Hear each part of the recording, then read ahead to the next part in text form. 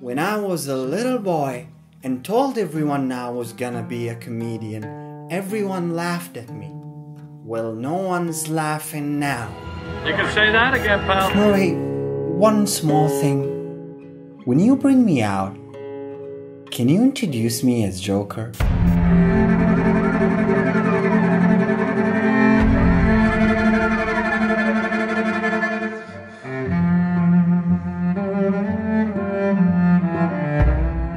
مرحبا أعزائي الفيلمرز في كل مكان. اليوم فيلمر يراجع الفيلم المبني على شخصية دي سي كوميكس المعروفة جوكر. الفيلم نزل في بداية أكتوبر 2019 بإنتاج وارنر براذرز وبإخراج المخرج المعروف بأفلامه الكوميدية تود فيليبس ومن بطولة الاستثنائي هواكين فينيكس. الفيلم مصنف آر، ولو أنت في السعودية زيي حتعرف إنهم قطعوا مشهد البوسة، ورغم ذلك ما زال لازم يكون عمرك 18 سنة عشان تقدر تشوفه، ولازم تشوفه عشان تقدر تكمل معايا هذه المراجعة لأني ما راح أمسك نفسي. So let's go. You don't listen, do you? You just ask the same questions every week.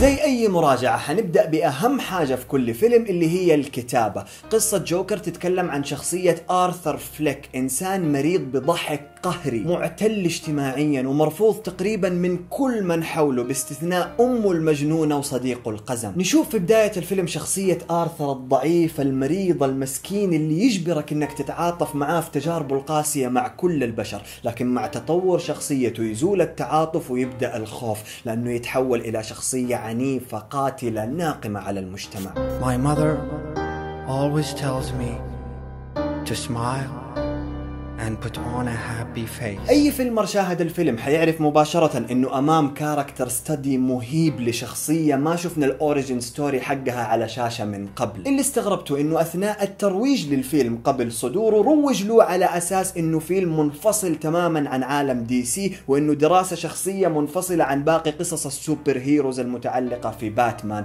أنا ما حسيت كذا. الفيلم صحيح إنه أعمق وأصدق وأفضل من أغلب أفلام السوبر هيروز اللي ممكن تشوفها، لكنه ما زال بالنسبة لي دراسة شخصية سوبر هيرو أو بالأحرى سوبر فيلن، وهذا ما يقلل من روعته، خصوصا وإنه الفيلن هنا هو ضحية كبرت وتطورت وتغلفت بالشر، والإنسان اللي أنت عارف إنه بطل وحيكبر ويصير بطل من طفولته هو مغلف بالأشرار. ومع تصريحي بذلك لازم نعترف إنه الفيلم يطرح أسئلة عميقة جدا.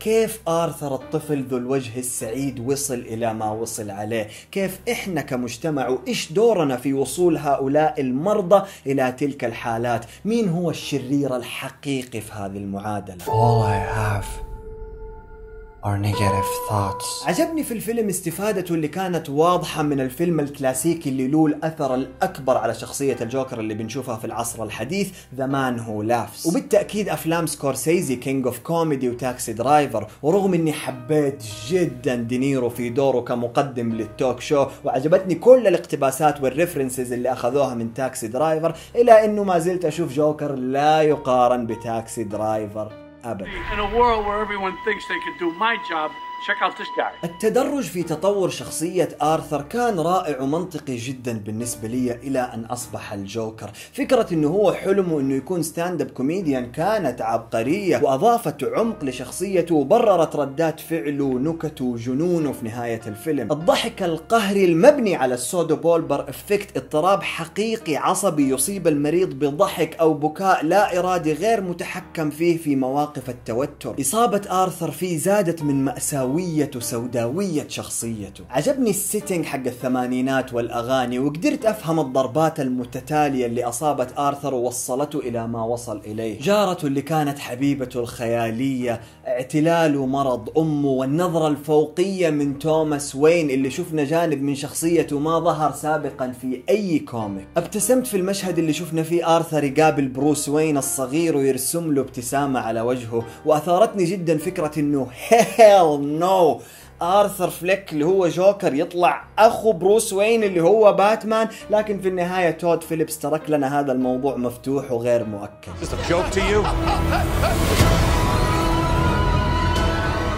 بس مرة ثانية كل هذا عجبني وقدرت أفهمه لأني أنا أصلا مرتبط عاطفيا بشخصية جوكر دي سي ومستمتع فيها. لو كان هذا الفيلم يحكي قصة شخصية مختلفة ما هي مبنية على كوميكس وما حتكبر عشان تصير جوكر، تصير مريض تاني باسم ثاني، ما كانت حتوصلني بالشكل الكافي وكانت حتظهر لي ثغرات الحبكة بشكل أوضح. مثلا صاحبه جاء أعطاه مسدس out of nowhere، لما راح يقابل توماس وين في المسرح كان الباب الخلفي مفتوح سبحان الله صدفة، ورغم ذلك مشهد المسرح هذاك مثير جدا. لما دخل آرثر فليك وشاف الشاشة كان معروض فيلم مودرن تايمز لتشارلي تشابلن، وكانت اللقطة بالذات اللي تشابلن قاعد فيها على السكيت على وشك الانهيار. بالنسبة لآرثر عندنا هو أصلا كان على وشك الانهيار. وأصلا فيلم مودرن تايمز بشكل عام يتكلم حرفيا عن شخصية الترامب تشابلن وهو يبتلع من قبل الآلة الضخمة، آلة المجتمع في حالة آرثر.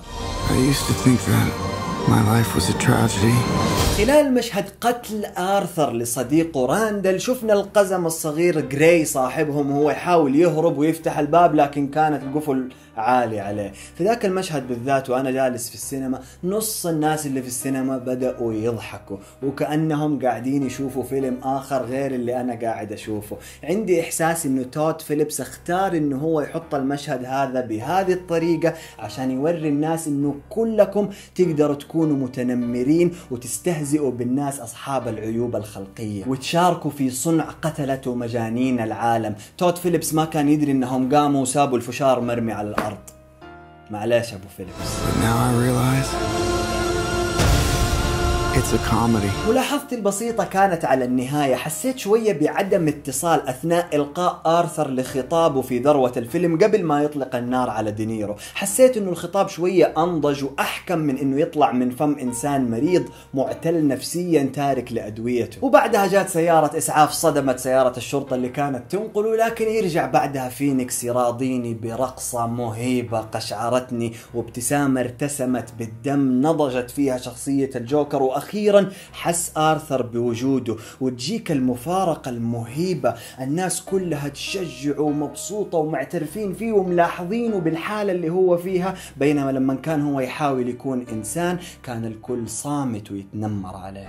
People are starting to notice.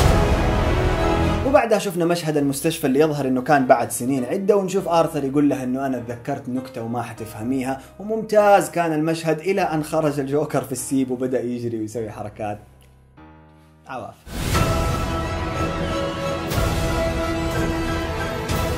نيجي لأداء فينيكس اللي باختصار شديد شال الفيلم. طبعا ما راح أدخل في فخ المقارنة مع جوكر هيث ليدجر لأنه بالنسبة لي مقارنة غير منطقية البتة. هيث ليدجر قدم جوكر مجنون معتل ناضج من زمان وذكي وسياسي ومحنك وصاحب استراتيجيات، وماضيه الشائب خلاه مثير أكثر، وما في أي أحد يقدر يسوي جوكر هيث ليدجر إلا هيث ليدجر. وهنا أيضا نشوف ولادة آرثر فليك إلى أن وصل الجوكر، وهذا الجوكر حق هواكين فينيكس ما حد يقدر يسويه إلا هواكين فينيكس. باختصار الآدمي مو طبيعي. أنا تفرجت على الفيلم ساعتين وشوية خرجت في هالة من السوداوية والكآبة. طب هذا اللي نحف وانسخط ونطق ورقص وضحك وبكي، يا الله كيف قدر يجسد ويعيش هذه السوداوية والمعاناة طول فترة تصوير الفيلم. من الآخر فينيكس من أفضل ممثلي هذا العصر بلا نقاش،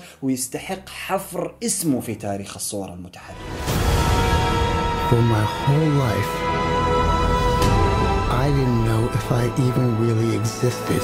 القدرة الإنتاجية كانت جيدة جدا. زاوية تود فيليبس على غوثم أقنعتني على المستوى الشخصي، وشفتها كذا مظلمة وموحشة بشكل أكثر صدقا وحقيقية من غوثم حقت أفلام الكوميكس. في شغل على الكاميرا وألوان ولقطات جمالية مشبعة بصريا، بعض الأحيان كانت تحمل معاني عميقة وبعض الأحيان كانت جمالية فقط. السكور الموسيقي كان عامل مؤثر جدا. الآدمية هذه بدعت اللعنة. على فكرة هي نفسها اللي عملت لنا السكور الموسيقي حق شيرنوبل، وهنا أيضا في جوكر سلطنت لدرجة أنه فينيكس كان يستخدم السكور حقها كإلهام لأدائه في بعض مشاهد الرقص. Is it just me?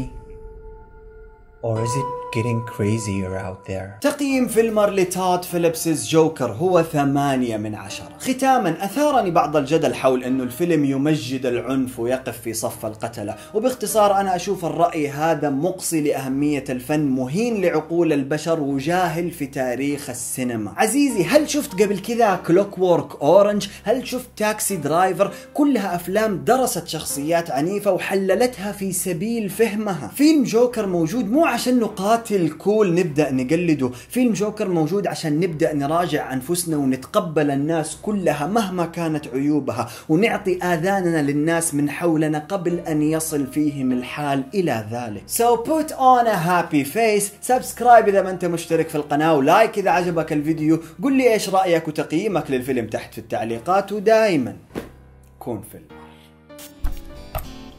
That's life. That's life.